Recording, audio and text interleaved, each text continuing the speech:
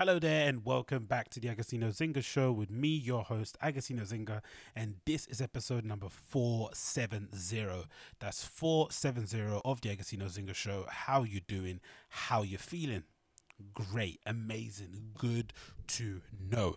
If it's your first time checking out the show via YouTube, you know what to do. Smash that like button, hit subscribe, and of course leave you a comment and a little message down below. I'd love to hear your thoughts and opinions. And of course, if you're listening via the podcast app, a 5-star review and a share will help get the show spread out there nice and loud, nice and big. I would really appreciate that. Oh my god, here we are back again. Still leaking, still sweating, still feeling damp and muggy and stuff because, unfortunately, I seem to have the body where no matter how warm it is, I just get really, really sweaty, really, really leaky, really, really quickly. And this weather, this sort of heat wave we're having at the moment in England's been both a blessing and a curse. It's a blessing because when you go outside, you don't have to worry about wearing a jacket or keep making sure you have an umbrella in your bag just in case it ends up pouring. You can just about manage to get by with wearing a t-shirt all day, which is always welcomed in the summer. You don't really want to feel like you're wearing too many layers. But then for someone like myself, with the prevalence of sweating copious amounts, just standing around, and then also the flipping random asthma attacks I get from time to time and hay fever, it's just been an absolute horror show of a summer, I have to be honest.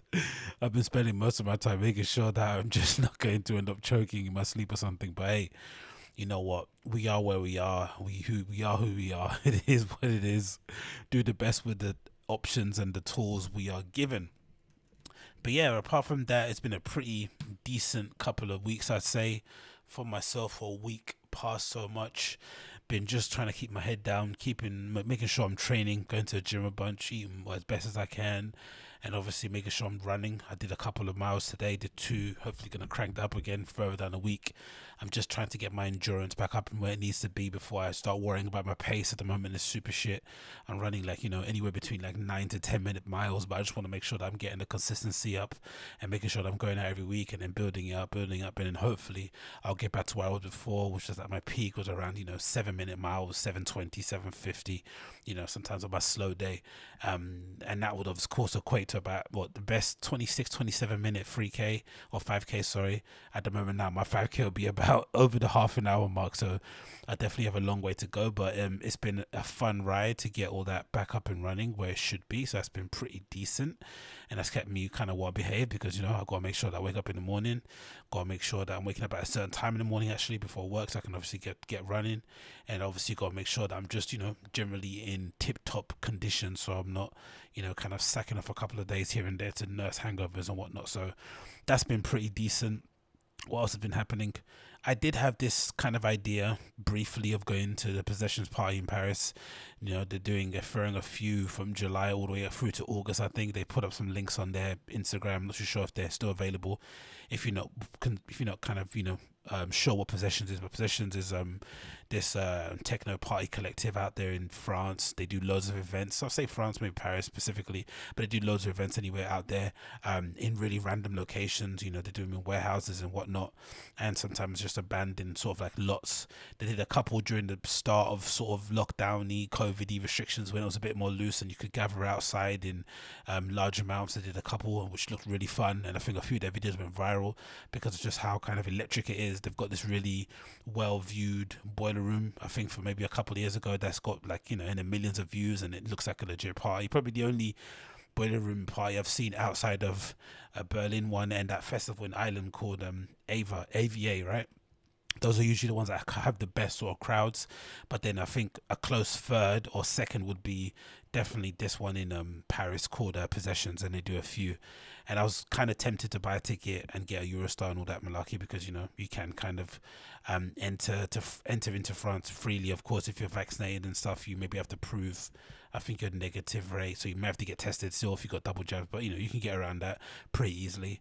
I was thinking, okay, let me jump on a Eurostar, and just kind of go in on a Saturday, early morning or evening, and then come back at the first train back home in the morning, basically, and not have to pay for accommodation, just go there to rave. And then I looked up the location where exactly it is, and it's not exactly in Paris. It's sort of like half an hour outside of Paris, mostly in the sort of like you'd say in the suburbs, or maybe the suburbs as a hood. Usually no, usually in Paris it's the other way around. Usually the further out you go, the more kind of ghetto it gets.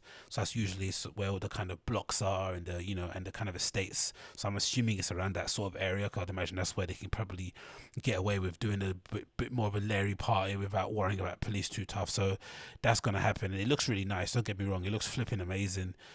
Tickets are only like €25, especially when you consider, you know, how good the party is going to be, how the great DJs they're going to get, who aren't going to be the usual ones you see on everyone's kind of lineup. They kind of do well at kind of promoting people within their local scene, which is always kind of great. And in general, it just looks like a proper party. So that was what I was going to do. But again, considering the amount I have to pay for the Eurostar, Eurostar is only the thing that kind of fucks it, because the Eurostar is so expensive. It's still like, you know, at the cheapest to go one way, it's like 49 quid.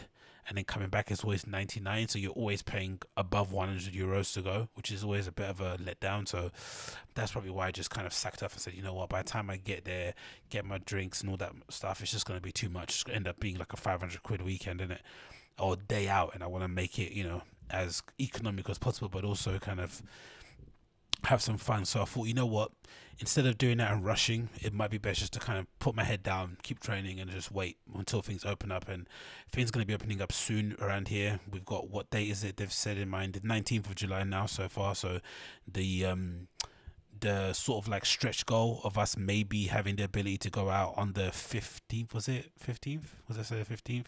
Yeah, that's completely been sacked off now. No one's really going to do that, so that's kind of been put off for now. So we're going to always look forward to the 19th as our kind of quote unquote freedom day. And I don't think it's too far to wait to kind of, you know, be able to rave in my city and be able to do that. And I think it might be beneficial to, just for the first one, to be able to do it at your home turf. Because like I've mentioned in previous shows, I'm kind of out of the loop. My cardio and stamina isn't where it kind of should be. So I need to give myself as much possible time to recover, to get to where I need to get to, so I can be my best self when I'm on the dance floor, innit? That's what I basically need to do. And I'm waiting for that. So hopefully that happens very, very soon. And yeah, I'm not even worried about which rave I go to on the 19th. I just want to go to one. Like I said, it's going to be sober raving day. I'm going to go completely stone cold sober. Might get a cheeky little San Pellegrino in me or something. Is it San Pellegrino? You know, that drink with that little fizzy tonic water? Doesn't matter, wherever one it is. I might get a couple of those in me or something, and then just go. And just stand in the middle of the dance floor and just kind of, or you know, I might do actually, just get like a cheeky sparkling water in me, and just literally stand in each corner of the room. So go stand at the back, top back and back right, back left, front right, and then go stand right in the middle and just soak it all up. Go in the toilets, just stand there, see everybody over here, people going, yeah, in the toilet losing shit, right? Just overhear everything, just kind of soak it all up. Hear people kind of arguing in the colloquial room. Hear people kind of, you know, complaining outside in the smoking area. Girls screaming about where's my phone. People asking where their friends are. People making new friends in the group, or whatever. I'm just going to soak it all up, just stand there and just absorb everything about it. That's hopefully going to be the plan. So that's what I'm going to try and do. So what best way to do it than just to kind of wait on these shores, and hopefully things get to where they need to get to, so we can obviously do that very, very soon. And then of course the Euros has been going on. That's been pretty fun to watch. It's definitely been the Euros of the underdogs. It feels like all the lesser nations have kind of stepped up and really,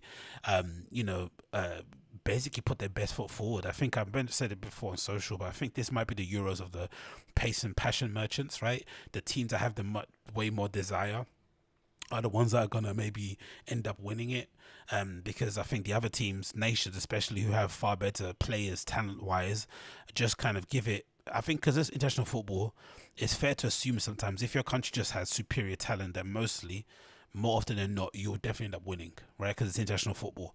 You can't really, you know, transfer players. It's just the players you have available that are born in your country at that moment in time who are playing. So you're kind of limited to who you can pick. And sometimes you just might be unlucky where the current crop of the generation of players that you have just aren't that great, blah, blah, blah, blah. So I think sometimes if you play for a nation that just has an overabundance of talent, you sometimes sometimes can take your foot off the pedal subconsciously without even realizing. You sometimes think, you know what, it's a given if I face this team or this nation that we're just going to win. If we just turn up and perform, we will win. But that's not enough. You need to kind of, you need to kind of go into it maybe a little bit more. I won't say, dare I say, professionally, but you just need to match the intensity, it feels like, of the lesser nations. And then hopefully if you match the intensity and you have better players, then the odds are, if those better players get chances to impact the game, they should affect the game in a big way.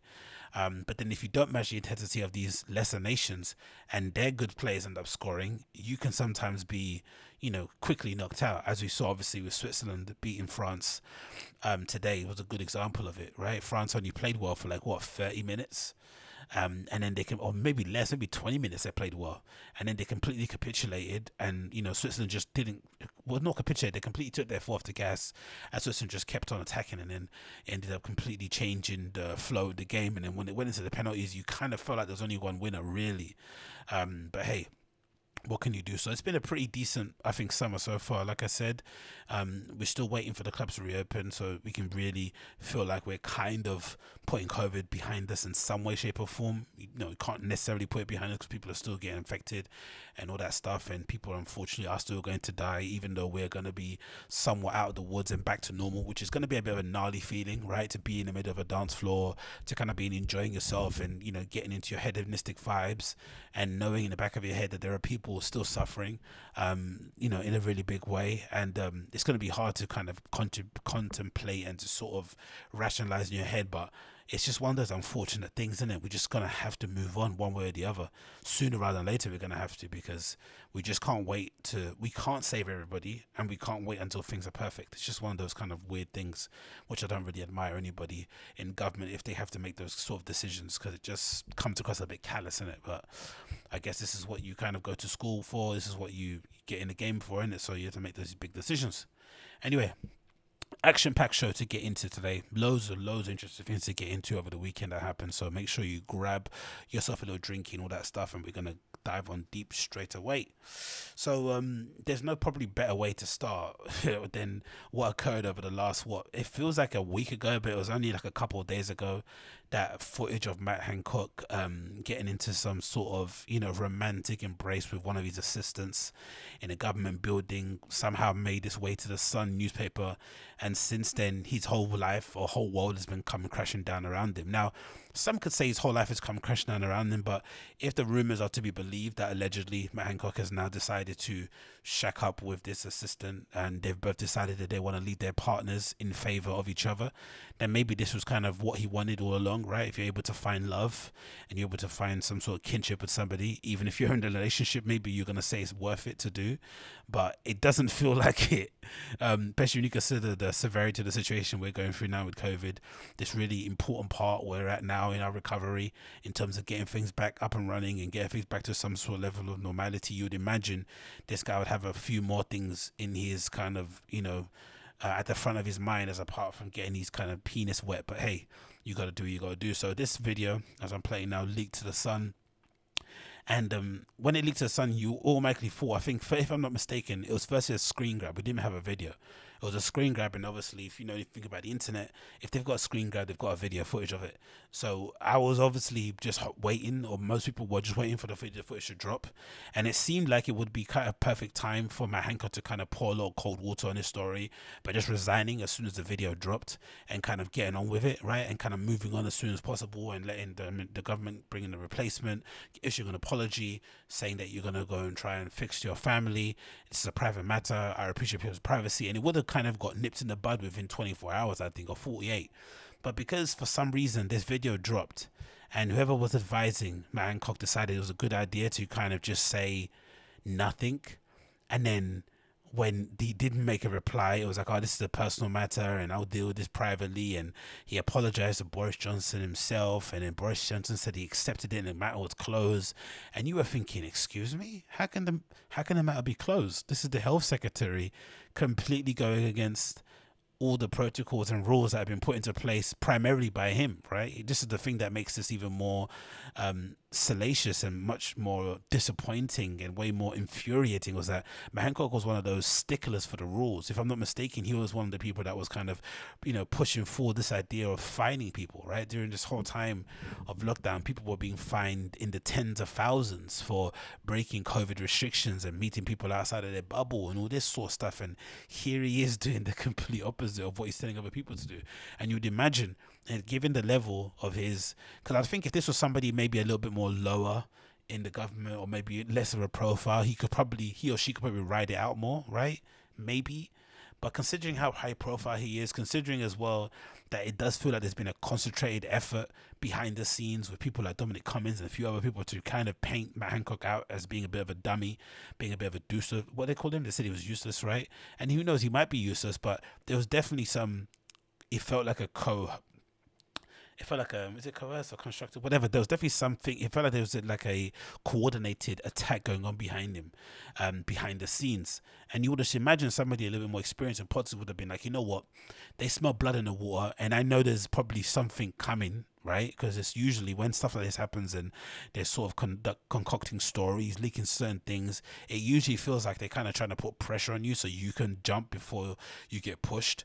And just considering the severity and him knowing that he's got this in the back of his head, knowing that he's done this behind the scenes, he should have just, resigned on the spot. But then maybe that also goes to show that maybe behind the scenes, there's people are doing a lot of, maybe this goes to show that behind the scenes in the government, there are other people who are doing far worse things than what Matt Hancock are doing, and they're getting away with it. So maybe he thought he could get away with it too.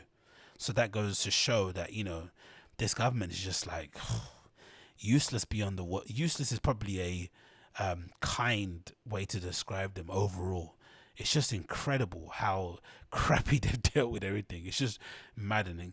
So this is it. Goes to the Guardian. Sorry, it says Matt Hancock resigns as health secretary after a day of humiliation. Matt Hancock has resigned. Obviously, did a little press conference video there. He said Matt Hancock resigned as health secretary after the Tory MPs, ministers, and grassroots conservatives defied Boris Johnson's demand to be dismissed from the government. The ministers fell on his word after a day that began with the senior Tories observing deliberate silence over Hancock's future, seemingly to test public opinion in their constitutions, before many later broke ranks. And that's definitely the more disappointing side of it. I would much rather people just come out and just say, I think there were a couple of MPs who had a bit more backbone. Or like, you know what, it's a personal matter. It doesn't affect how he does his work, whether he gets up to behind private doors or, in his private life, and just let him get on with the job. Now, don't get me wrong. I think it's disgusting. Obviously, he should fall on his sword regardless, but I much prefer that straight up honesty coming out of people rather than this sort of like, silence and waiting to see which way the wind blows and then trying to step out and make a statement. That goes to show how spineless some of these people are. And they continue to say it's understood that Hancock had been considering resigning since Friday after his apology for kissing his closest aide, Gina Colandiangelo, in his ministerial office, in breach of his own COVID-19 rules, failed to quell public outrage. The resignation is a massive blow to the authority of the Prime Minister, who has stood by the 42-year-old following his apology, declaring the matter to be closed. So that's honestly one of the most egregious parts of it. Boris Johnson had a rare chance again to somehow come out of this looking good, right? Even though you have to say this sort of level of insubordination within his own kind of constituency or within people, obviously within his own government, just maybe shows the overall lack of control he has with people, the lack of fear they have in the position that they hold. Everyone just kind of feels that they can do whatever they want with no real repercussions, which, has been sort of proven. He could have a rare chance to kind of paint himself out to be like the, laying the law down and making sure that he kind of dismisses this idea that everyone has, where it's one rule for us and one rule for everybody else. He could have done that and stepped out and said, you know what, you're fired, and he still didn't do it, right? And supposedly now he's coming out and trying to say, oh yeah, I did fire him, all this sort of stuff. It's just like, no, you didn't, mate. You really didn't. In his resignation letter, Matt Hancock said, we have worked so hard to the country to fight the pandemic. The last thing I'd want is for my private life to distract attention from the single-minded focus that is leading us out of this crisis. I want to reiterate my apology for breaking the guidance and apologize to my family and loved ones for putting them through this. I also need to be with my children at this time. No mention of his wife, because allegedly, again, like I said, he's going to hook up with this Gina woman, which, do your thing. It is what it is. But just imagine the humiliation for the wife, innit? Just imagine. Because don't get me wrong, most of these MPs are probably not the greatest of husbands, but I would imagine there is some sort of complicit agreement, right? This sort of like dirty deal you do with the devil, where you sort of are okay with your husband maybe having some extra marital relations, as long as he just doesn't bring you home and embarrass you, right? That's the least of your issues, you'd imagine. And for the most part, MPs are kind of good at sort of keeping their more, salacious stories about them out of the press, whether it's they paying people off allegedly, I don't know, or whether it's just because they just do things behind closed doors. They're fairly careful about how they, navigate the streets of London and the streets of the UK. But this is just, yeah, this is just maddening. But then again, who filmed the video? That's what I want to know. I want to know, how did this CCTV camera get into a government building that's able to kind of monitor and view one of, the government's top aides in such a precarious position? Like, how was this possible? And if I'm not mistaken, if they saw, what did I see? I think I saw a picture of the office itself, and if the camera did look fairly obvious. It was one of those massive sort of like bulby ones that you might see in a sort of supermarket somewhere. So it's kind of, you maybe think it's a bit dumb that he would do something like this right in the line of sight of a camera. But then again, what other stuff goes on in that room that we haven't seen yet on that footage? Maybe he's the most high profile person to get there, but I just think there needs to be a bit more of an investigation, understanding as to why this footage even got out in the first place. For sure, someone definitely had it in for him. For sure, he probably pissed off the wrong people behind the scenes. But there definitely is a lot more to the story that we're probably not privy to, and we probably never will be. Johnson said he's to reply that he was sorry to lose Hancock and that he should leave office very proud for what he achieved. Yeah, of course you should. Not just attacking the pandemic, but even before COVID-19 struck. He said, I'm grateful for your support, and I believe that your contribution to public service is far from over. And yes, it is over. Labour leader Keir Starmer said Hancock was right to resign, but Boris Johnson should have sacked him. Last night, Sajid Javid, a former Chancellor and Home Secretary, was announced by Downing Street as replacement. Javid quit as Chancellor in February last year. The Prime Minister had ordered him to fire his closest aides and replace him with advisors chosen by number 10 if wanted to remain in the post. And then again, to make matters even worse, right, then we have this article, courtesy of the BBC, it says Matt Hancock resignation, Boris Johnson defends his actions. And you just, if you ever thought these people could be more unscrupulous, this is definitely another example. It's just, why I try not to care about politics whatsoever, because these people are just horrendous. So Boris Johnson has defended his actions following Hancock's resignation. Asked why he hadn't sacked Hancock, Mr. Johnson replied, I read the story on Friday, and by Saturday we had a new health secretary. The Prime Minister says the resignation happened at the right pace. So he's trying to basically say that he inadvertently played a role in Matt Hancock sort of resigning, when he knows, especially in politics or even in big corporations, part of the reason why you fire somebody on the spot for stuff like this is mostly to send a message to the rest of your troops that rules apply to everybody. We're all on the same level playing field. If we're not all pulling in the same direction, this is what can happen to you.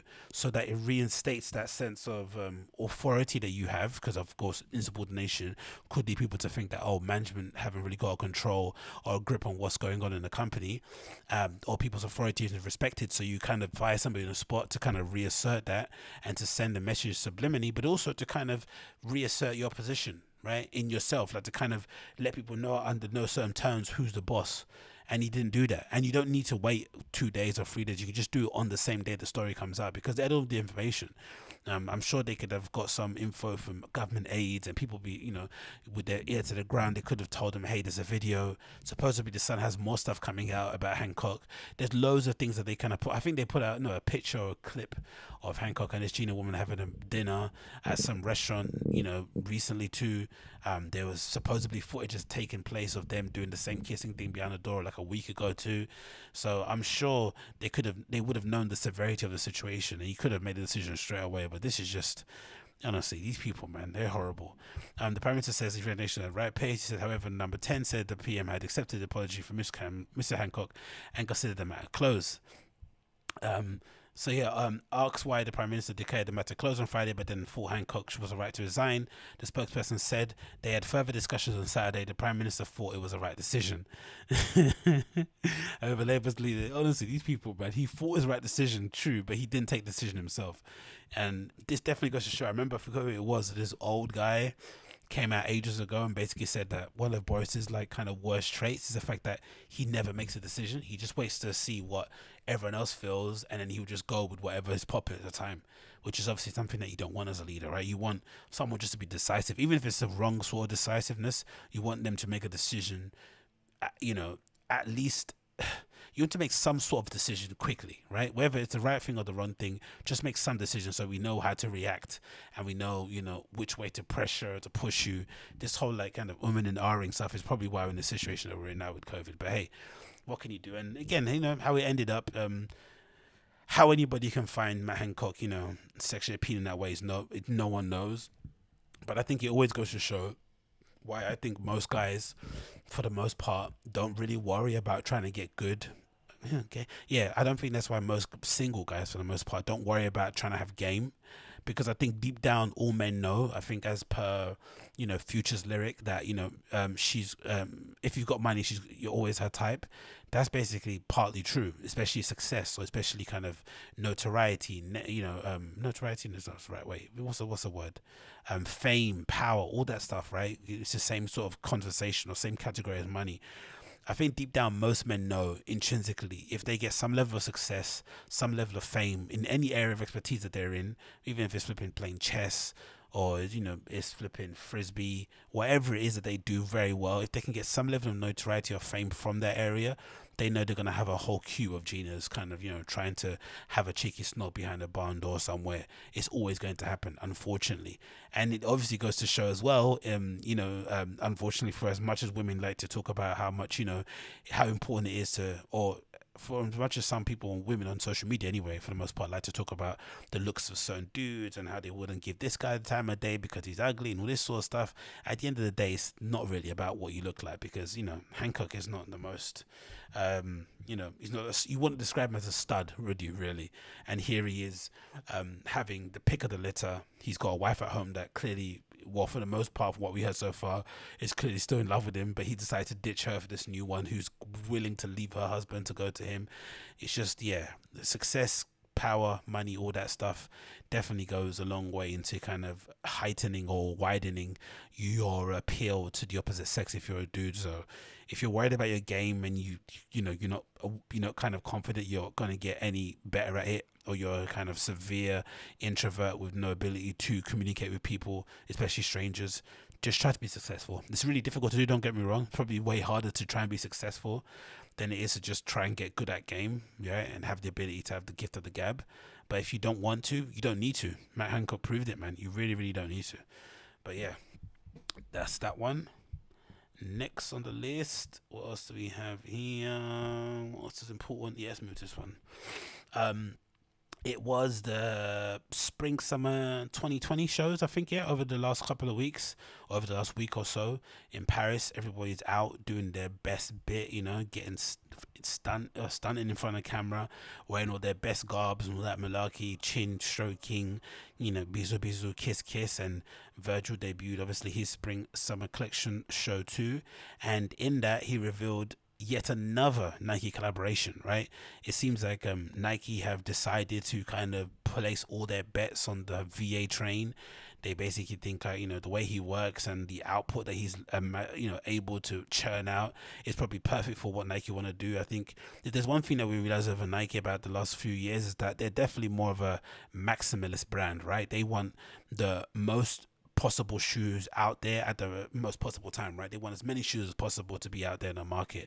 They don't care about flooding the market, oversaturating it. As many shoes as they can get out there, the better. There's there's probably too many rabid sneakerheads out there willing to pay above and beyond, or go above and beyond to get those shoes. So they know that there's the demand is super high.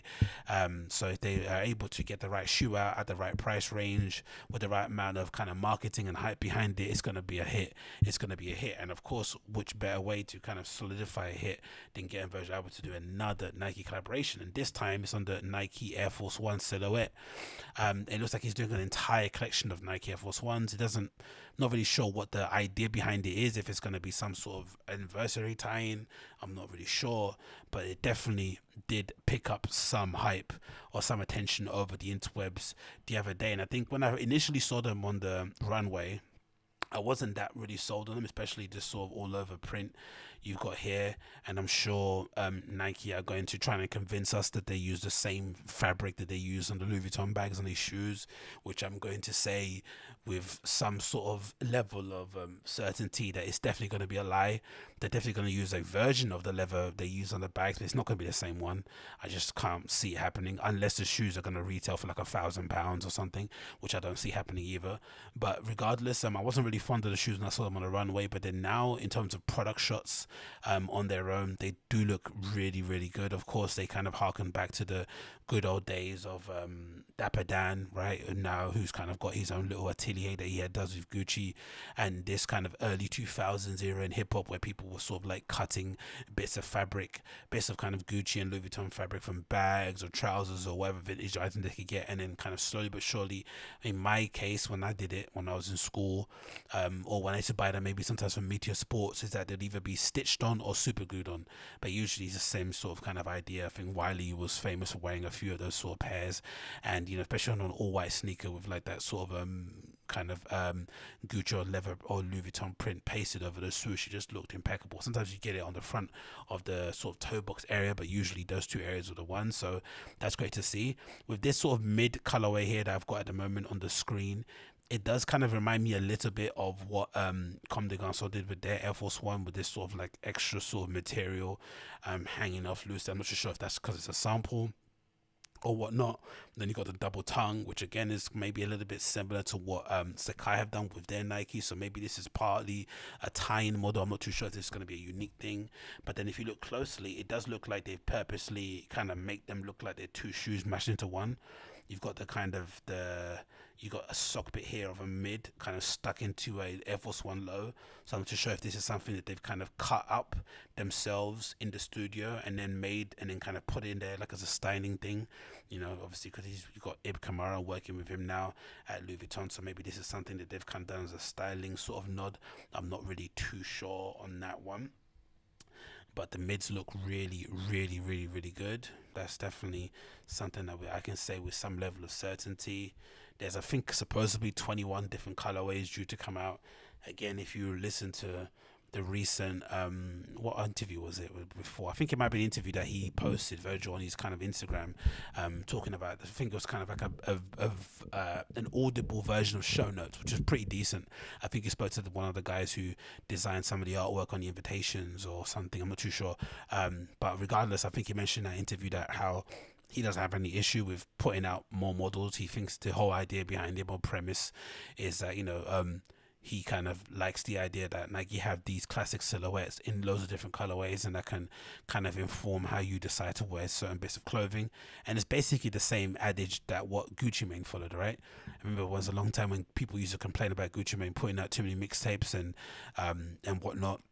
And I remember him saying something like, no, I don't cater to people who think like that. I'm catering to my fans.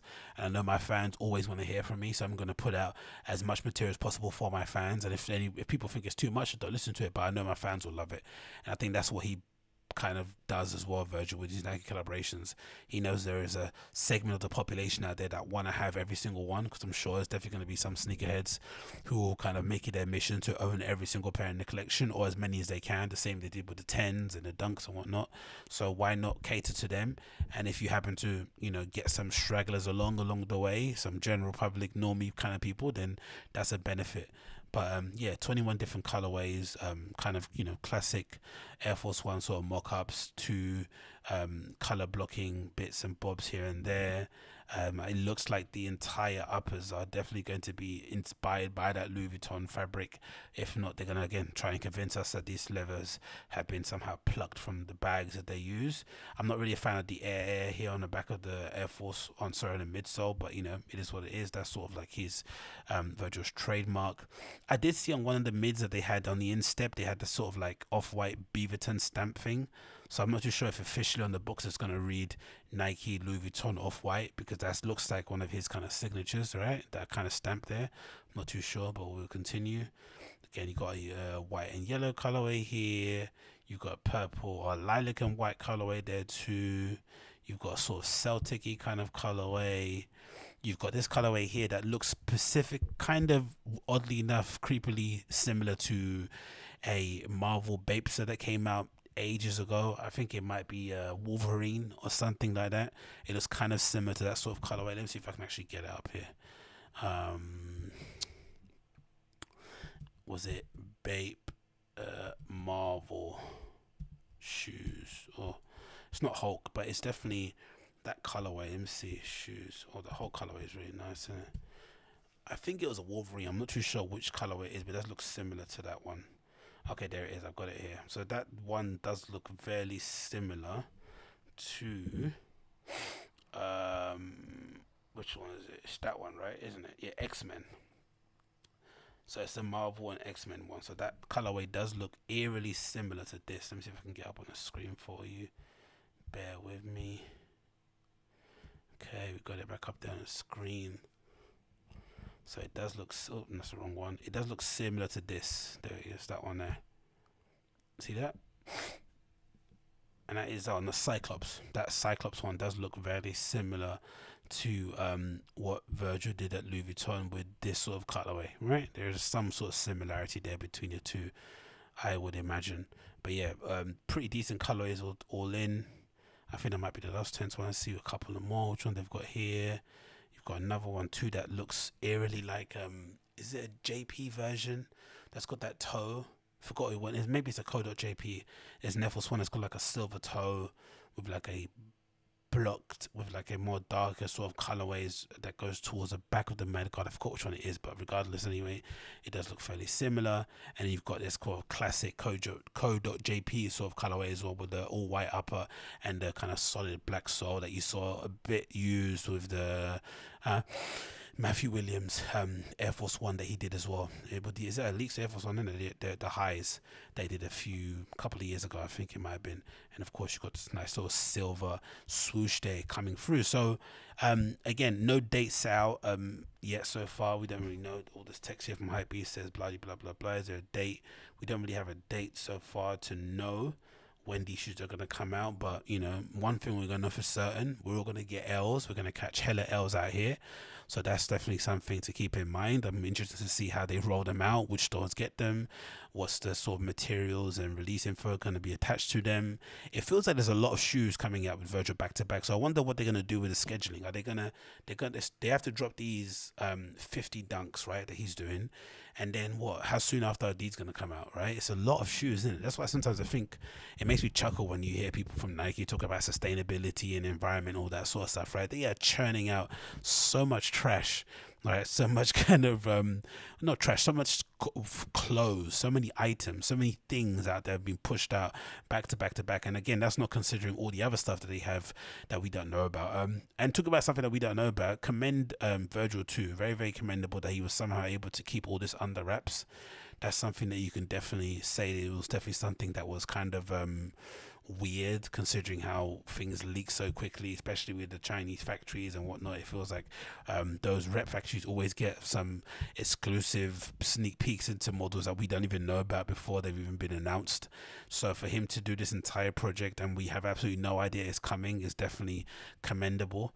Definitely goes to show that he definitely has some good friends up there at Nike that were able to kind of keep their mouth stum, or maybe they were kind of worried about the backlash. Maybe that's why, yeah, maybe we have to kind of look at it differently. Maybe these leaks aren't exactly leaks in the conventional sense. They're more so the brands themselves deciding what they want people to know, and they purposely put stuff out for, you know, to kind of gauge the public sentiment, similar to what the government here in the UK are doing with COVID, where they kind of decide, you know, which way the wind blows based on how people react to some things that they kind of conveniently leak out there.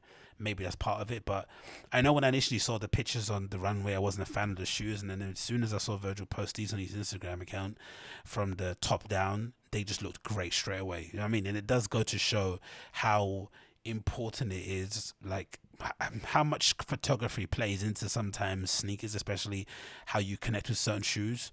I don't know what it is about them, but it's definitely something, you know, the contrast with the carpet, with these kind of severely flared, tailored pants, the laces all loosened up, that definitely adds to the overall appeal of a shoe. It definitely helps it to kind of elevate it in this whole different way. I don't know what exactly, but definitely does do it for me in that sense. So that was definitely something. And then I think when he then wore the tailored suit thing, that definitely again added to the overall appeal and kind of made people think, you know what, this shoe is definitely the one. And as we know with most hype shoes, whatever shoes being worn by the model or being worn by the brand owner that's kind of collaborating with the shoe mostly, like on a daily basis, is definitely the one that's going to sell out. So for sure, if you're looking to get a pair, that kind of classic jacket, that kind of classic Louis Vuitton bag color with the sort of the dark kind of colorways and the light colorways on the shoe is definitely going to be the one that ends up selling out the first. So definitely kind of keep your eyes peeled out for them when they end up dropping. But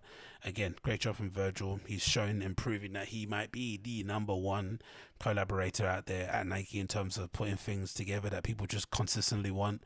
Sakai do a good job of doing that as well, but on the scale that Virgil's doing it, and at the the frequency he's doing at the moment and the kind of quantity, it seems as if everything he puts out, people seem to kind of have a weird reaction to it. There's another, this is a really or strong reaction to it either way, which definitely goes to show it's definitely an inkling of what great design is, isn't it, right? Having either a really strong positive or negative feeling against anything is definitely a marker of you doing something right. I think when you do something and it's a kind of milk toast response is when definitely you should be worried. And look at this all white colorway is just lush in it.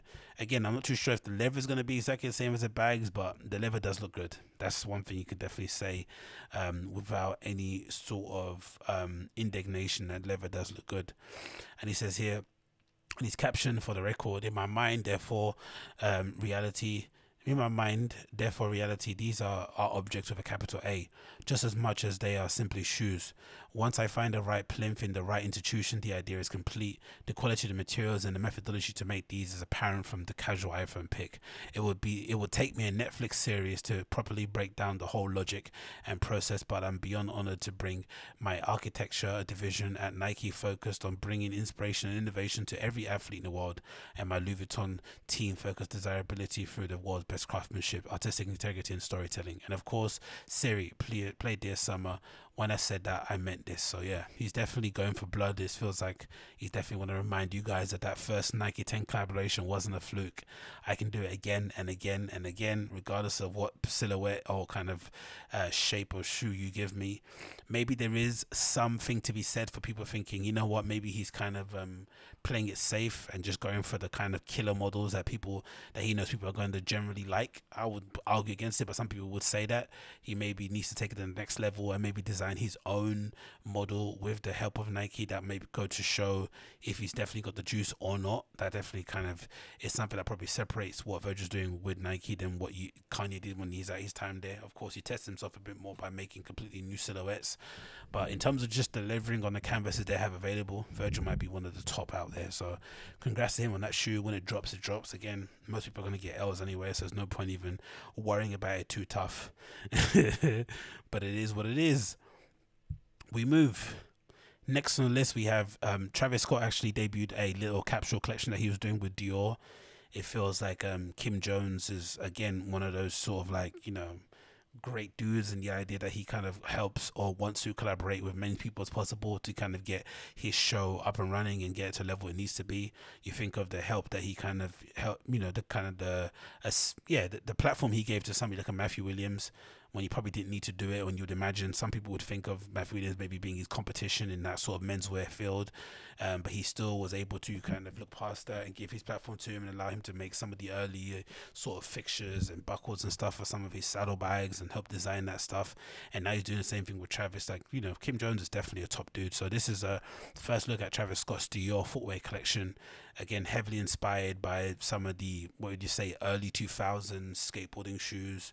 You've got that really low profile shoe with the really wide base, kind of thick of sole, puffy tongue, something that you kind of associate with that Lanvin skate shoe that came out recently. But you definitely see where the trend is sort of pointing towards, right? This sort of kind of early 2000s, late 90s, sort of like skateboarding aesthetic is definitely in vogue. And of course, Travis wanted to lend his design credences to it. Now, I'm not too sure if this was designed specifically with Travis Scott from the bottom up, or if it's a model that Dior did, and as most brands do, they will just enlist the assistance of a very famous brand or influencer to kind of launch it, and then obviously iterate it out in kind of regular colors as it goes along.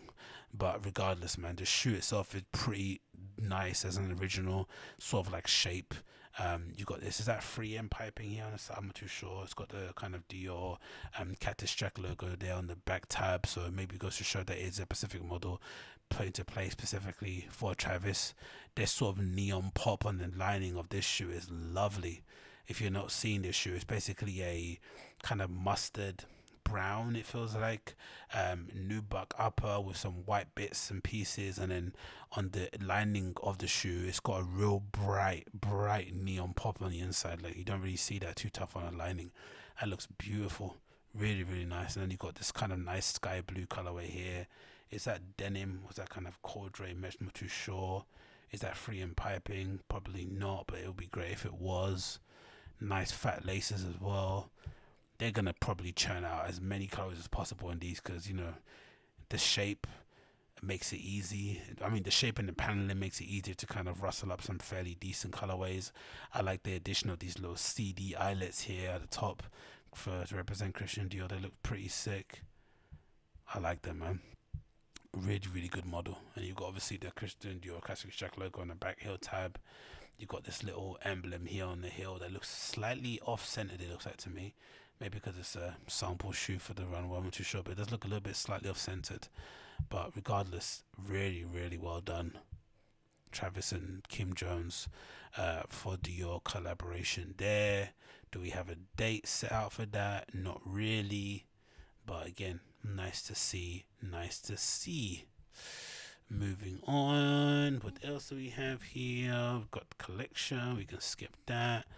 No real point talking about that. We know Wagwan. Oh, this is quite cool, isn't it? Again, this is courtesy of Hypebeast. Just on first inline sneaker, the courtside highs inspired by Michael Jordan, Ferrari Testarossa 512 TR. Obviously you're familiar with Just On. He was obviously one of Kanye's right hand men during the early sort of like period of the Jordan era, retro era time when they were all hanging out. Him, Virgil, what's his fucking name again, the hairdresser guy, a lot of them anyway, right? The original crew, they hang out with Kanye. And again, Kanye's influence is strong in the ability to kind of cultivate a group of people around him, like-minded, who then go on to do their own thing, and they're all killing it individually, of course. And Just Don obviously has his own sort of like snapback collection that he obviously made popular with the whole like leather python straps and what do you call it? Is it beak visor, the front of the hat? Or regardless, you know what I mean, right? He kind of started off that trend, and now there's many brands have kind of come in and copied him. I actually owned one of those hats. I sold one. Don't know which one I had. I forgot which team it was. Doesn't really matter. But hey, he does really good with all that sort of basketball inspired stuff. Again, it's very much basketball inspired. Luxury items, and unless you kind of like that look, it can be somewhat marmitey.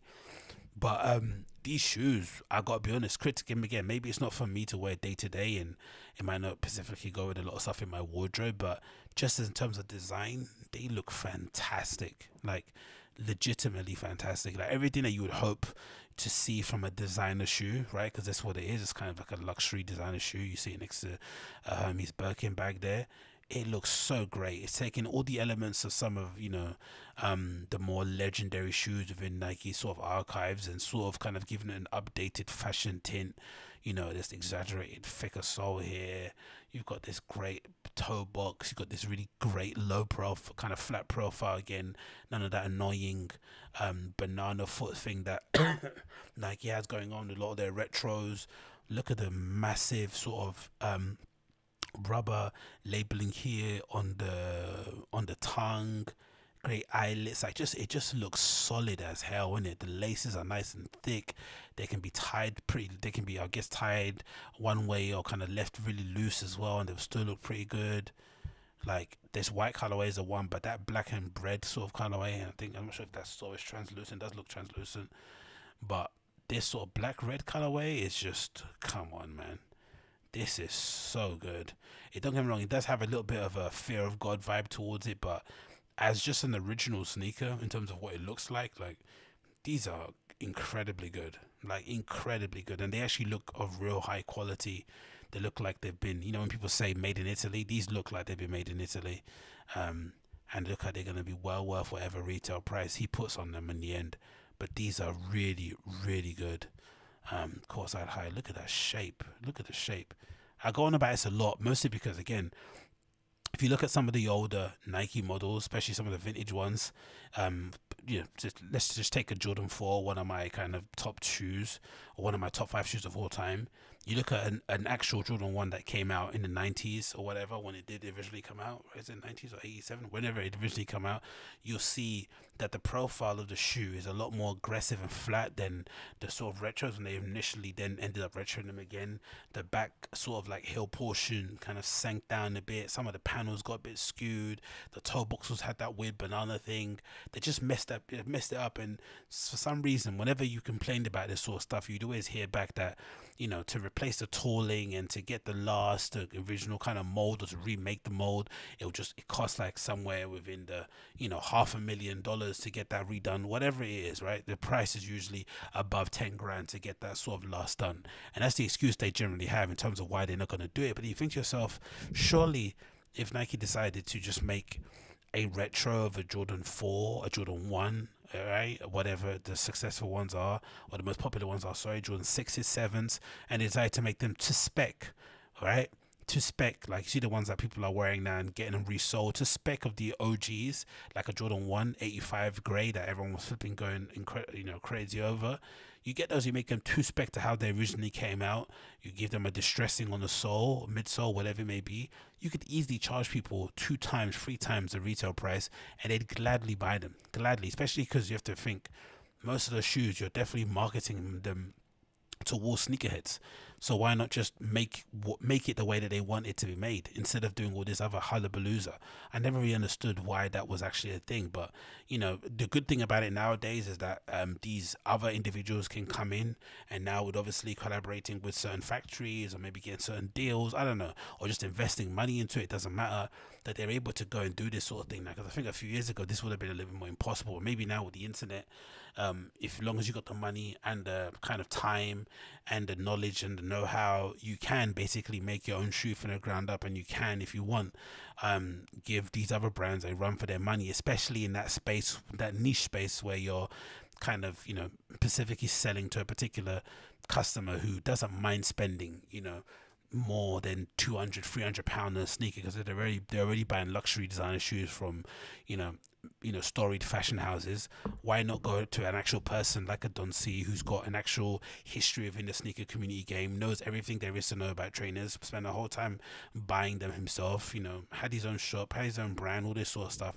He's definitely going to give you a far better iteration or example or version of his own take on a classic shoe than you would get from like a, you know, Saint Laurent, for instance, right? They're going to give you a sort of bastardized shitty sort of fashion version of a shoe, but he's definitely going to give you the sneaker side of it and also the more luxury fashion side of it as well.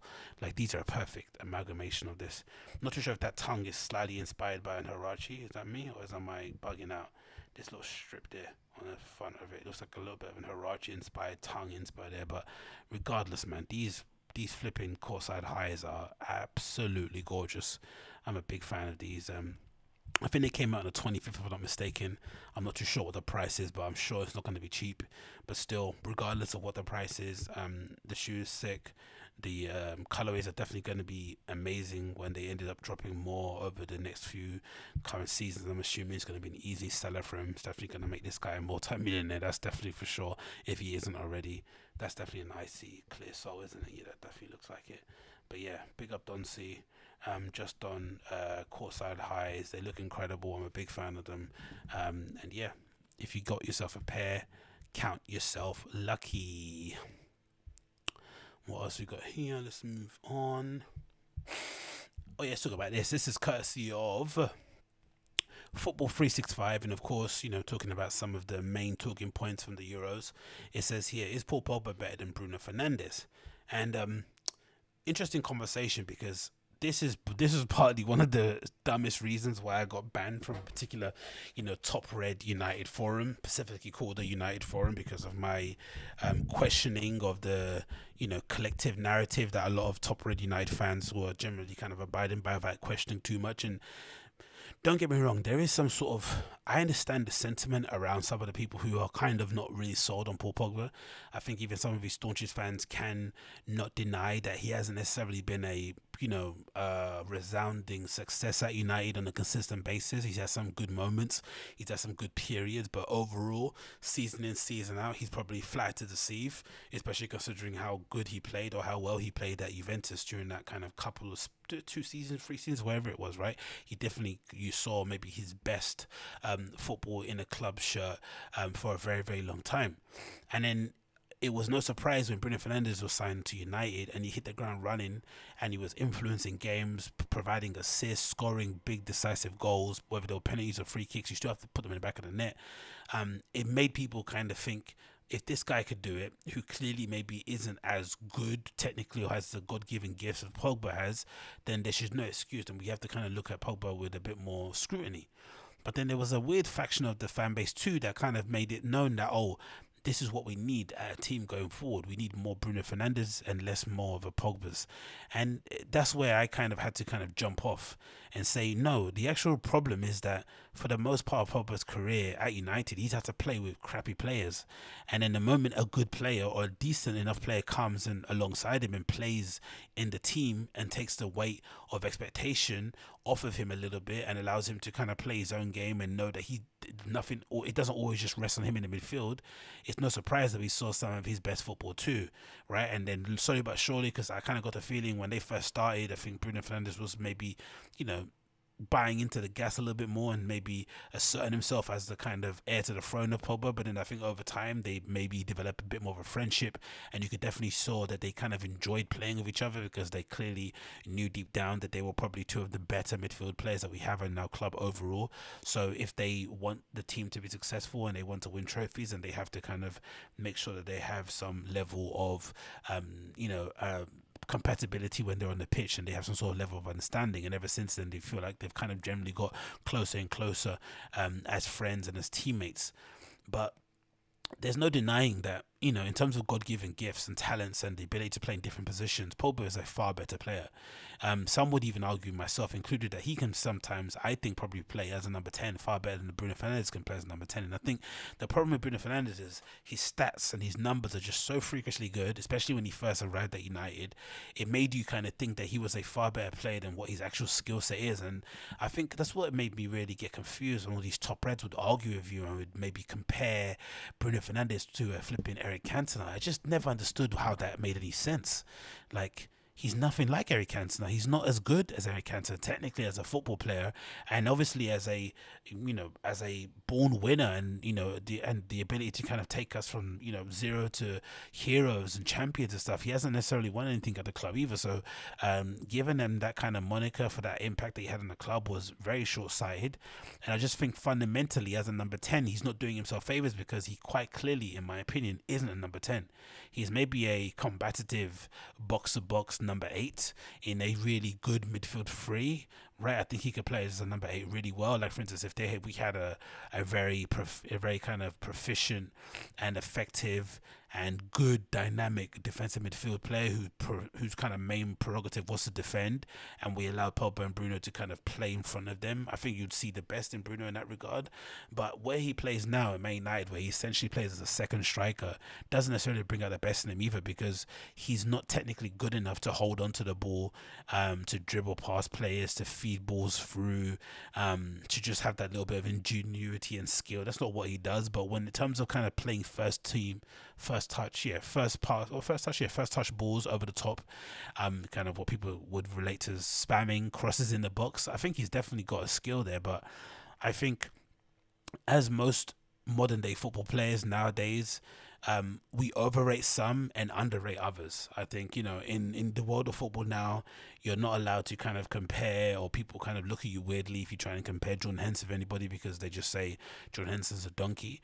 But then I also think he has these attributes that could obviously work well into particular systems, but you don't necessarily say just because Jordan Henson plays well for one season that suddenly he is a far better football player than Paul Pogba. That's not how it goes. But again, the people that then say Paul Pogba walks on water are obviously smoking complete crack. So there's definitely a lack of perspective and sort of like objectivity when it comes to judging players, which has always kind of puzzled me as well. Maybe it's a modern era thing, but when I was growing up watching football, there was not this kind of, and again, you have to imagine the kind of football players that we had, like Ronaldinho, you know, Rivaldo, even before that, Fat Ronaldo before that, like some Zidane, some really like freakishly good individual players. There wasn't that kind of fervent love, maybe because of lack of social media, where people would just be fans of players first as opposed to teams. Mostly we just, you know, we're fans of the team first, and if your team had to happen to have a really good player, fair enough, but you wouldn't just, you know, put away any kind of critical thinking to one side just because your player didn't score or did score or didn't play well or did play well. Like, it didn't go like that. So this whole weird new era we're in now is very bizarre. But anyway, the article says the following: the curious case of Paul Pogba and Bruno Fernandes. It says, has there ever been a case of two supposedly world-class players playing the polar opposite to Pogba and Bruno Fernandes in respective to when they pull on their shirt for Man United in their respective national teams? Fernandes, talked about as one of the most impactful signings of the decades, is the most important player in the team, was in the Premier League Team of the Season and won 4 Premier League Player of the Month awards in his short spell at the club. For Portugal, he was poor for 2 games at the Euros and hence dropped to the bench when he had came on last night against Belgium again, looked really poor. But any kind of objective United fan would have told you that Bruno Fernandes was never going to play the same way that he does for United for Portugal, because he doesn't play that well for United. Sometimes he'll play really badly, but then we'll end up getting a penalty or a spot or like a really good, or like a free kick, and you end up putting in a good cross into the box, scoring directly from a free kick, or being able to kind of bury a penalty. And again, these things aren't easy. They're not kind of foregone conclusions, but they do go a long way. They do kind of somehow distract from his game, same way that Rashford has a tendency of doing that too, where Rashford would have a clutch moment where he will kind of pick up the ball from the right hand side or left hand side, cut in and bang the ball into the bottom corner. But that doesn't take away from his complete stinker of a performance for the majority of the match. But again, if you don't watch United and you just kind of pay attention to the stats or whatnot, you would just think that for some reason Bruno Fernandes plays at an 8 out of 10 every week, and that's not the truth. And when he's asked to play as a midfielder, again, because I think he's kind of built up bad habits at United because Ollie just lets him do what he wants, he's obviously going to play poorly when then he's put into a team or a midfield that really needs him to look after the ball, to distribute it better, and to just not be wasteful in possession. And that's one thing that he does a lot at United. He's very wasteful. He kind of, you know, just tries to spam as many passes and balls as possible to kind of force things, and sometimes it pays off, sometimes it doesn't. But in international football, you just can't afford to kind of give a possession on that sort of like frequency and also try and win games. It's just not going to happen. And it continued here, says Paul Pogba on the other hand has been plagued by inconsistencies and criticism from virtually everyone who has spent time watching Man United over the last years. It would probably be unfair to call him a flop. However, he is a player over 30. However, he has played over 30 Premier League games in one of his 5 successive seasons. And although I'm sure injuries have impacted a lot of the time, it was simply not being good in regard for the pitch. Now compare this to France, where he was one of the key players winning the World Cup in 2018, and so far this tournament looks sensational. Although France is blessed with one of the greatest collection of players in generation, Pogba stands out and excels. And that's a great example, because with the Pogba situation, like, people need to understand, Bruno Fernandes came into this United team playing alongside Paul Pogba and also playing alongside Fred and McTominay, right, who are, you know, maybe together are pretty crap, but you know, individually aren't that bad. But Pogba had to rely on himself and Andres Pereira and people like Mara and Fellaini in the midfield. That's who he had to play with week in, week out. Maybe sometimes what matter was, you know, on his kind of last legs, he's playing with that. And I just think people sometimes underestimate, especially in this generation, the importance of systems. I think we're seeing a lot with Liverpool players, right? Especially this time, or Man City players and Liverpool players, especially during the Euros, how poor and average they look when they're kind of taken out of that very well oiled functioning football team.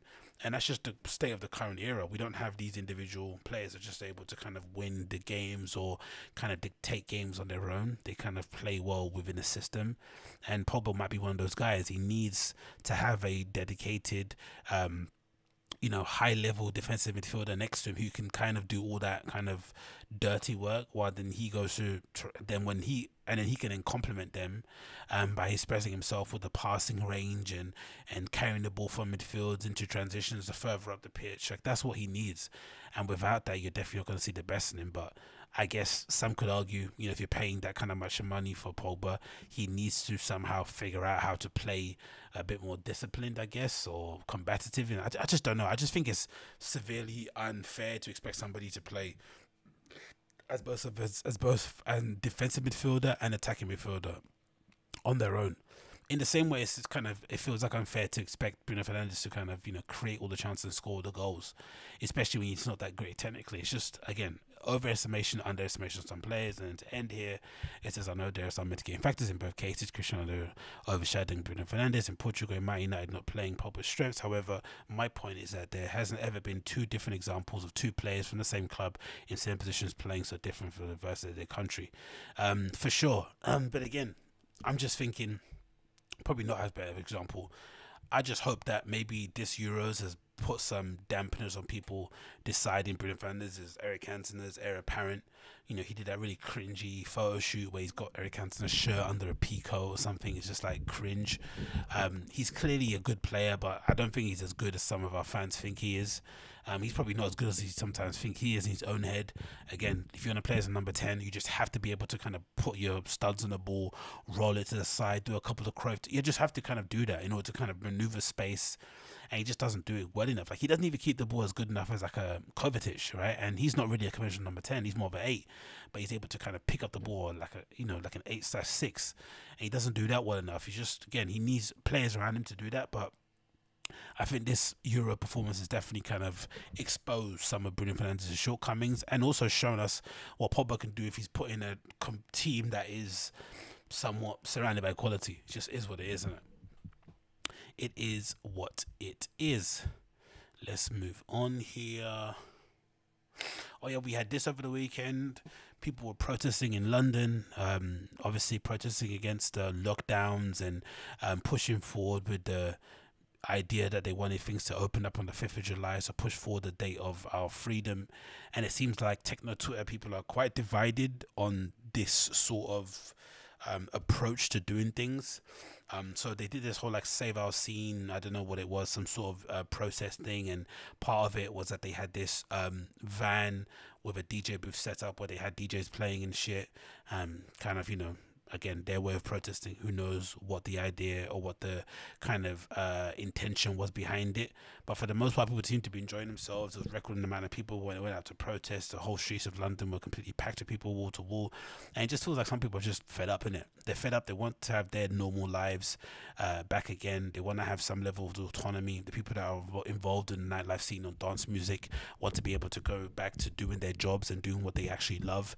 And it just feels as if like all these unnecessary delays are, again, unnecessary, probably without merit, and they feel obliged to fight for their scene and kind of push back against some of this nonsense that we see going on at the moment, where people are waiting for a magical number of 0 to get down to in terms of COVID cases and deaths in order for the world to reopen, and that just isn't going to happen, unfortunately. And like I said at the beginning of the show, we're in a kind of weird predicament where they're kind of finally going to have to get to a point where they decide what's the amount of deaths that they're willing to kind of put up with in order to get the world back up and running. And that's just kind of an unfortunate part of dealing with this kind of annoying virus that we have now at the moment.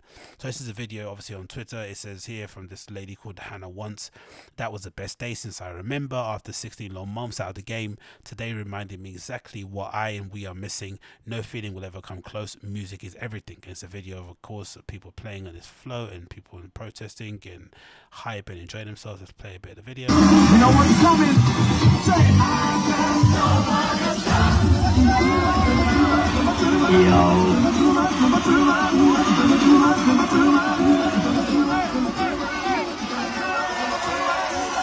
Mad whites, of course, because this is just the type of music that they kind of like, so it is what it is. And maybe they're more prone or up for going to a protest in general, right? You're not going to get a lot of, unless it's something to do with our actual community, you're not going to get a lot of blacks and, brown people deciding to go out on the streets of London and protest something like this, because it's just not within our interest, I guess, for the most part.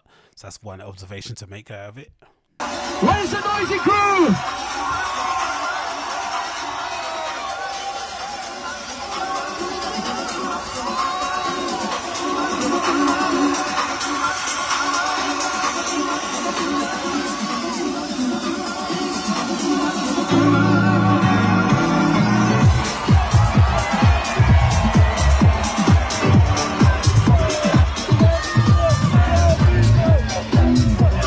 Now, don't get me wrong, it looks sloppy as fuck, but it does look like fun. Let's not deny, let's not act like that doesn't look like fun. It does look like some level of fun.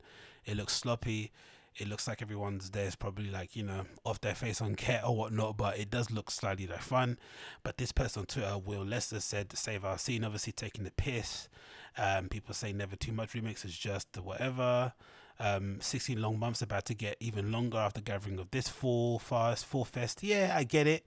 There is this idea that, all these impromptu, unnecessary, illegal events are somehow going to negatively impact the dates that we have set forward now in terms of getting things reopened. And I kind of do understand that, right? Like, what's the point of putting this sort of stuff together when we're going to be somewhat back to normal in a few weeks anyway? But then in response, maybe those people would say there is no confirmation or guarantee that once they reopen things again, that they're not going to just close them back up again, right? So this is their kind of way of protesting against it and reminding people that regardless of what the rules are, they're going to continue doing what they want, which will inevitably, they feel like, put some pressure on the government to make sure if they do open things up again, that there's no going back. I don't know. Another guy here says it's like they couldn't wait to get back to the dance floor. Sorry, get their phones out. I don't know what he says. Says there, no, you can keep it. So cringe. I can taste the tangerine in the air from here. SMH to laughing. So I understand the sentiment, but it does feel like there's a weird sort of like in kind of there's a weird sort of like silent class war with these things. It feels like going on.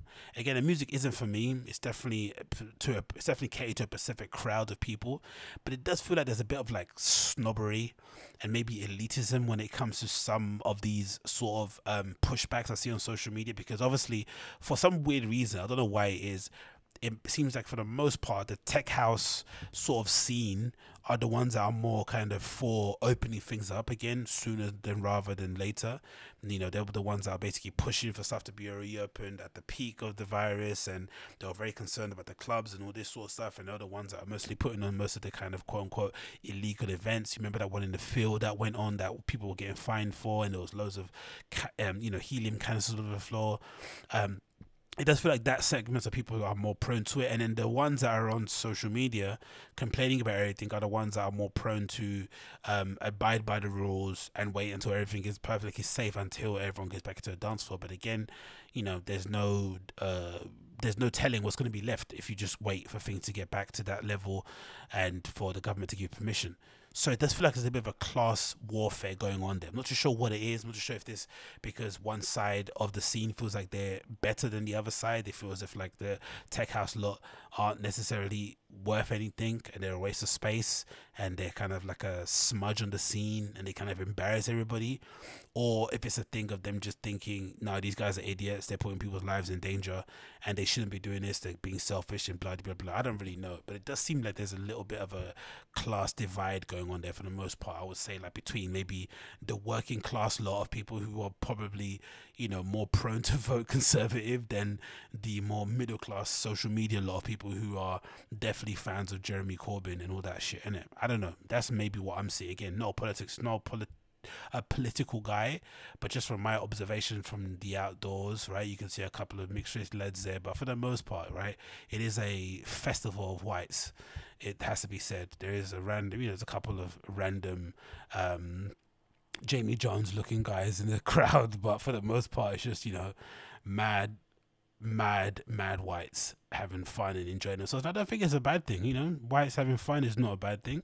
Hannah once obviously seems to enjoy it. Secret DJ didn't like it. Secret DJ said, "You're a truly dangerous person. Absolutely did encapsulate everything that's wrong with not just the scene I love, but the world in general." Jesus Christ, damning. Thick, entitled, and selfish. Hell of a combo, and you steal other people's music. I didn't even read the whole thing. I just liked it so I can clip it, so I can kind of come back to it as a bookmark. But Jesus, the rest of us are going to the wall and doing the right thing. You are making, that's a weird quote, isn't it? Weird phrase. The rest of us are going to the wall. Is okay. You are making the rest of us wait longer and longer. If your protest, quote unquote, was about lobbying number 10, the rest of us would be there. You just, quote unquote, want money, denying COVID insults, 150,000 families of the dead. Fairly true, a bit damning, a little bit extreme. I think these people don't really think that far ahead. I think it's just, you know, good vibes, right? Vibes only.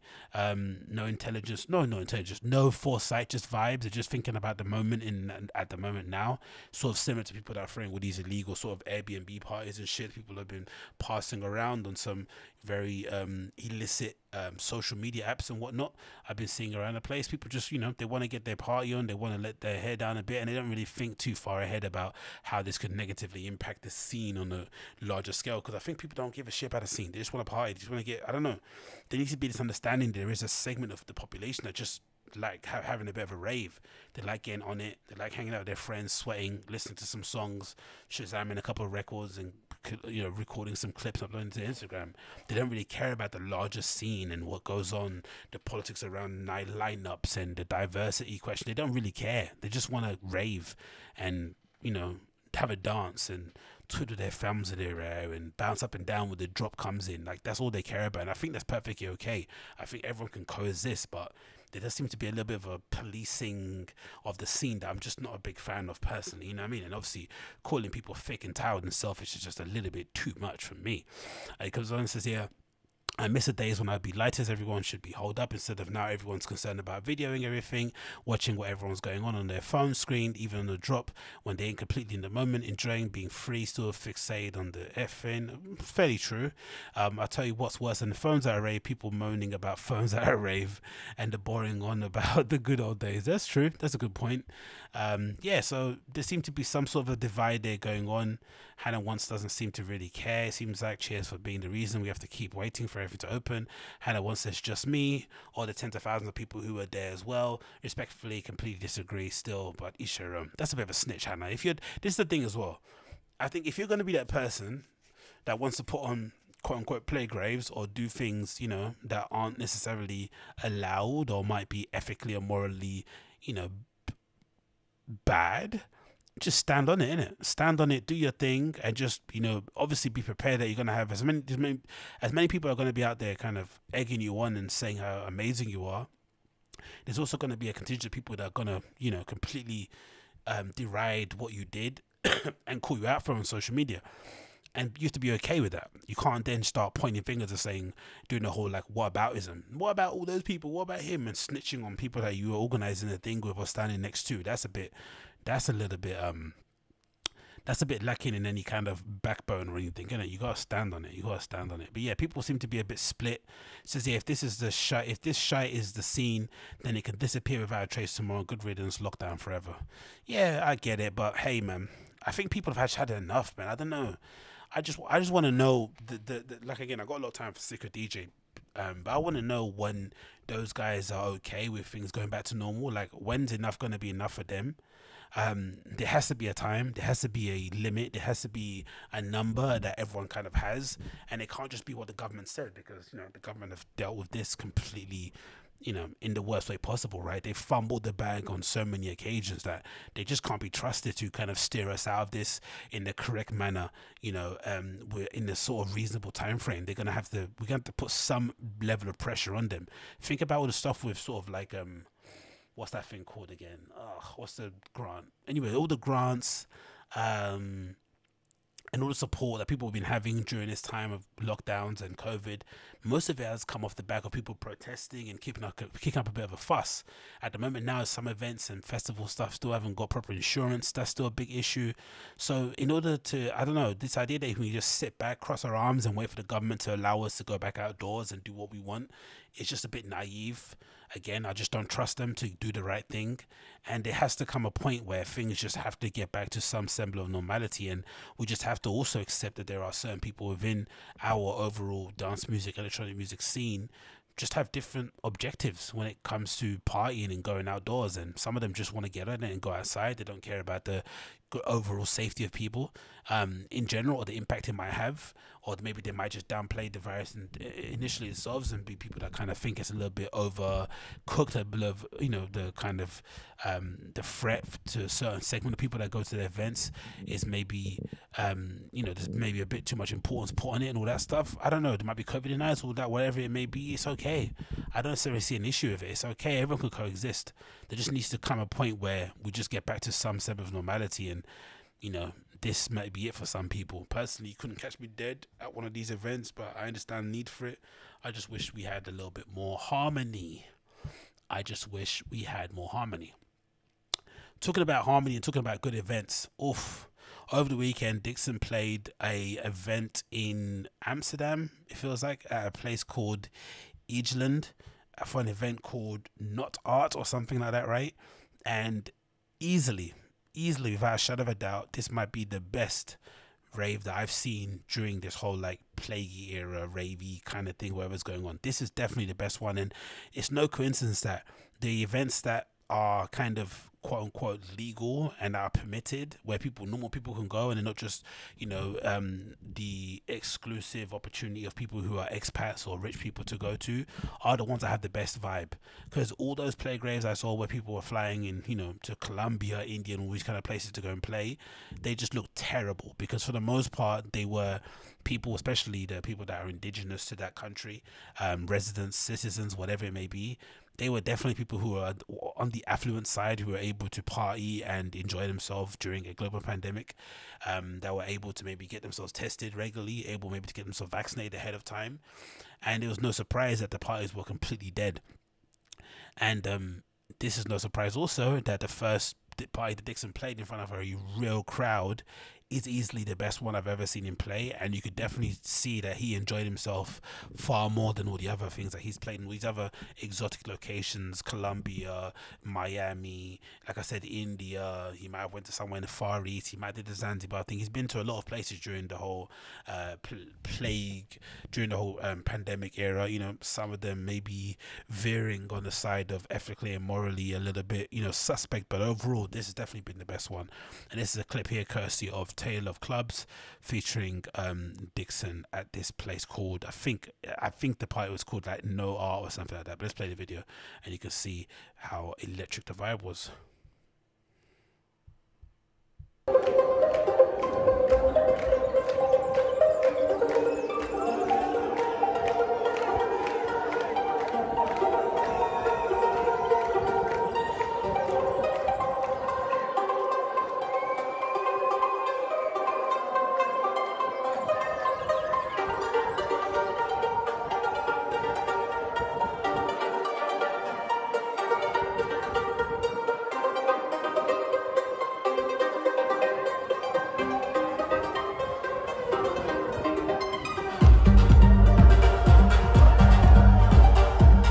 Look at that. That's what a bloody party looks like, right? That's what an absolute party actually looks like, man. None of this absolute faffing around that we saw in parts of, what was it? Was it, what's her fucking name? All the Nina Kravitz things that she'd done, like over the playground stuff. So some of the Nina Kravitz raves, especially ones who played in Italy. God bless that woman, because you got to pick up a check, and she looks like, you know, Nina Kravitz is the kind of person, strikes me that, you know, if there's a bag, she's gonna go and secure it. But there was this one that she played in Italy where she was just standing around doing the whole like hot girl thing, turning around, twiddling and all that sort of stuff, right? Her kind of herky-jerky dance, and people were just staring at her. Don't get me wrong, she's a very attractive woman, but it was just more so there's a whole different vibe and person that comes out to those sort of parties, right? And they're not necessarily bothered about raving. They're also just bothered about being seen or just being outdoors, or maybe just they're just not into dancing too much. But they're legitimately packed. There's a packed place. If I remember correctly, it was kind of like one of those kind of Colosseum sort of type shaped buildings, venue, sorry. So all open air, relatively safe, I guess, in that regard. But people were just packed in like sardines, you know, shoulder to shoulder, just staring at her. No one dancing, no one doing their own thing, just quote unquote looking dead in her eye and just staring at her. She's dancing awkwardly behind the booth, and it just felt like the complete opposite of what you'd expect a party to be. People to be kind of closing their eyes, going a bit crazy, enjoying themselves, and it was a complete opposite. And of course, this has been so refreshing to see, you know, an actual real party. And again, most of it has to do with the fact that it's somewhat legal, I would imagine. I'm not too sure what the actual stipulation is out there in Holland or in Amsterdam specifically around COVID, but it does feel like maybe these sort of events are somehow permitted, and people, average regular day people, can go and they're letting their hair down. They're appreciative of the opportunity they have to kind of rave and to dance and, you know, have one of the best DJs in the world play in front of them, and they're really savoring the moment. And this is what it definitely feels like. Look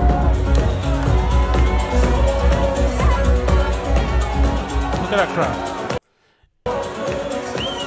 You got the guy there in the corner with his top off, eyes closed, going absolutely mental. You know, he's off his face and just enjoying it.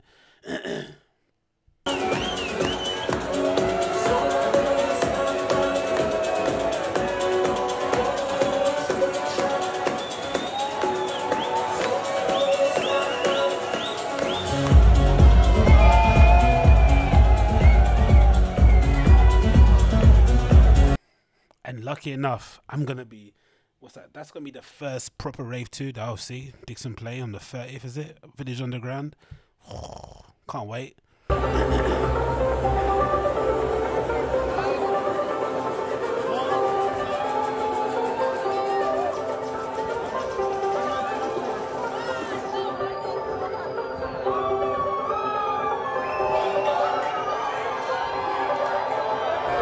Oh, awesome. Look at the guy in a wheelchair being picked up, crowd surfing.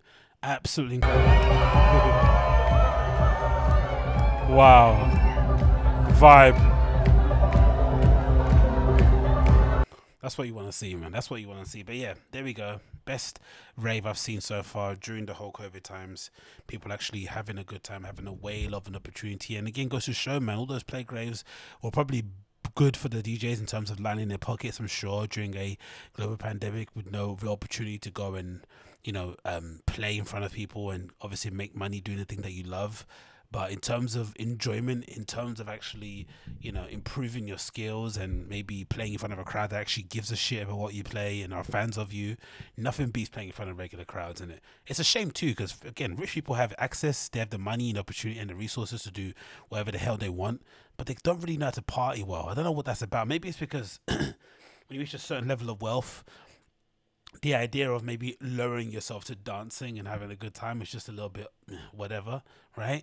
I don't know, but they just don't know it. Like, how many places have you been to where there's been people of, you know, very affluent means trying to party? It just isn't fun, right? It happens quite often, no matter what scene you're in. If you go to an art party, a fashion party, a sneaker party, and it's not, you know, there's no regular people in there, it's just not the same vibe. It just feels a little bit off. But again, it's no example, it's no kind of surprise to see that this is definitely, it was definitely a resounding success, because if you go on Dixon's Instagram, this was maybe the only one that I've actually seen him post on his Instagram feed. Maybe because obviously it was like semi-legal, but it's the only one that he actually posted on his feed, as opposed to all the other places that he played during the entire time of the pandemic. This is the one that he was kind of proud to kind of put on his feed as, you know, part of his sort of like DJing CV, right? This is what I do, this is the impact I have on the The lighting as well is always pretty good at Innovision Dixon shows. They do a really good job at coordinating all that stuff. So that's acts of sensation with no limits or boundaries. Eternity is past. When you see people like this, when you see a lady like that at the front with glasses on and that hat, and you see a guy like this topless, you know you're gonna have a good party. These are two people that have just come just straight up for the vibes and the music, right? They don't care about anything else. They're not worried about what trainers they're wearing, what label they got on, who's standing where. They just want to party. And usually these sort of avatars of people in dance floors are definitely the ones that you kind of look for in terms of gauging what's going to be a good party or a bad party, for sure. Wrong is right. It's the point of race intensity. Pleasures of the highest sense. Feelings of warmth and security. Willing and unwilling sensations of the mind. Conditioned. But yeah, man, looks fun. Can't wait to go back. Can't wait to get back on there. So definitely, if you've got any parties coming up yourself that you're looking to head out to, make sure you do. What time is it now? I think I've already wasted too much of your time. Is an hour already in, or more than an hour? Yep, it's already more than an hour 30. Bloody hell. Anyway, that was the Access English episode number 470. Thanks so much for tuning in. As per usual, it's been a pleasure to have your time, or to have a portion of your time during this day. Thank you for allowing me to fill it up. And if it's your first time, check out the show. If you're YouTube, you know what to do. Smash the like, hit subscribe, leave a comment down below. If it's not your first time, give me a little share. If you listen via the podcast app, a 5-star review will definitely help. I've got a few on there already, so thank you for those of you who've taken your time out of your day to leave me a little 5-star review. Again, if you can spare 5 minutes or so to write me a quick review on the App Store or the Apple Podcast app, and just write a review Pacific if on the podcast on the podcast app Pacific on the Apple Store, or if you're Android, whatever you've got, definitely leave me a little review. I definitely appreciate it very, very much. But until next time, I'll see you again. Take care. Be safe. Peace.